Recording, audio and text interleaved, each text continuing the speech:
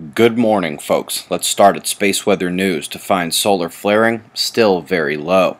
It's odd because usually this many sunspots would precipitate activity, but here there's little magnetic mixing. The opposite polarity umbras are spread instead of smashed together. All were active but went quiet when facing Earth.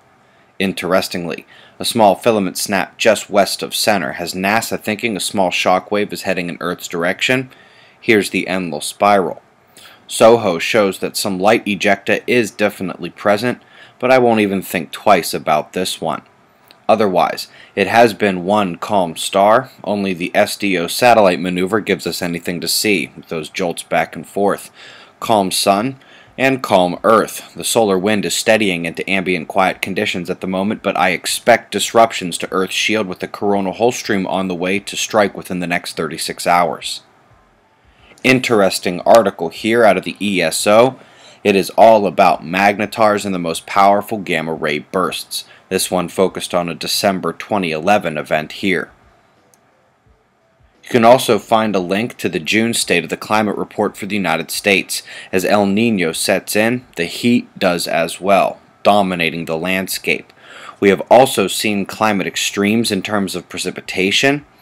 Going longer term, we see a split picture of 2015 so far, and if you go back 12 full months to last summer, it is a perfect split, with some areas actually recording the coldest last 12 months on record. With weather, we'll start at Europe because these lows are easily diagnosed with the precipitable water flows. The eastern system, pulling from the Mediterranean, is the important one, especially since the water temperature there has been soaring the last few days, an ungodly temperature surge actually, and the energy is producing tornadoes.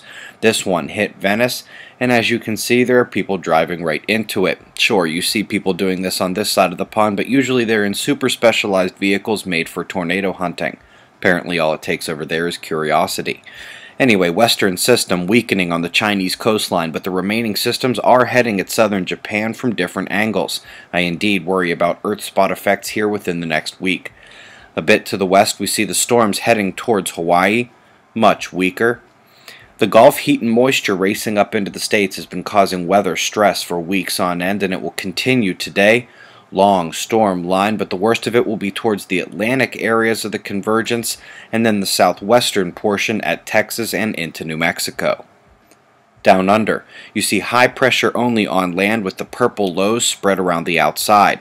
You can see here why it's the lows that draw our attention, as the high pressure just doesn't carry enough precipitable water. We've got your current conditions and shots of our star to close. It's 6:05 a.m. Eastern Time, and that's the news. Eyes open. No fear.